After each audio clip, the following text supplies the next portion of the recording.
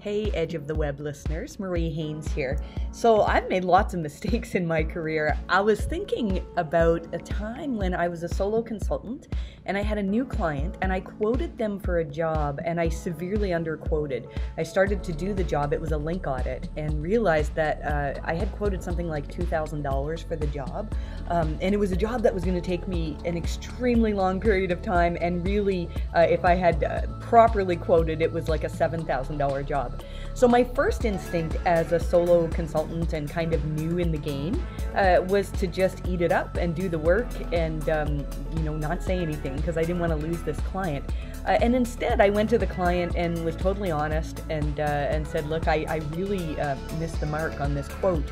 And I offered to meet them halfway. I can't remember what the number was, something like 3,000 or 4,000.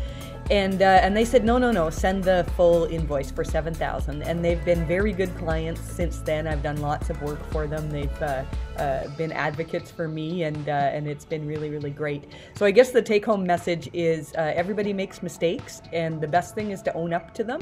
People are generally good, and people understand that we're not all perfect. And so mistakes are they're painful, but they're not always a bad thing. So I hope that helps. Congrats on your 500 episodes. That's fantastic. And take care.